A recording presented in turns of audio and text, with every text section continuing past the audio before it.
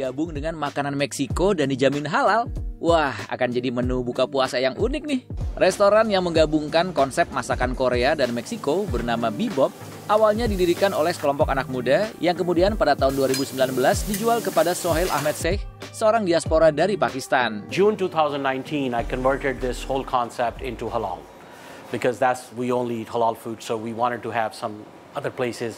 We have amazing restaurants, halal, a lot of them in the DMV area, but we wanted to have something different, something unique.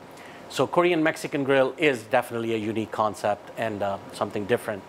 Sempat ada penentangan dari pelanggan ketika berubah menjadi restoran halal. And then even you can see some reviews on the Google and Yelp on us that, hey, since they took the pork out, this place is a dumb. You will see those kind of situations and those kind of remarks on. But I ignore all those. So I believe that majority of people welcome halal food and they welcome the concept of better quality meats and they all love it. Tapi sebenarnya bagaimana sih konsep penggabungan masakan Korea dan Meksiko ini? By choosing Korean toppings.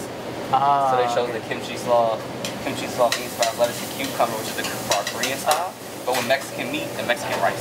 So what we did is we took the burrito, tacos, quesadillas, and we add Korean fusion to it. And same thing we did with a Korean ball.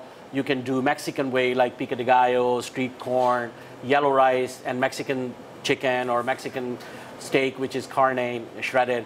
I think it's really awesome. I don't really see that often in my part of Virginia, so definitely coming up here is worth the drive.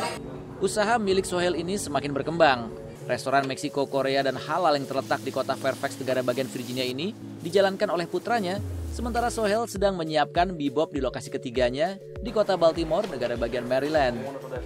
Apakah sulit untuk mendapatkan suplai daging halal? Zabia, hand slaughtered chicken is the only thing sometimes is halal, is hard to find, but that's becoming very easy now. Nah, sekarang saatnya saya bersiap untuk berbuka puasa nih.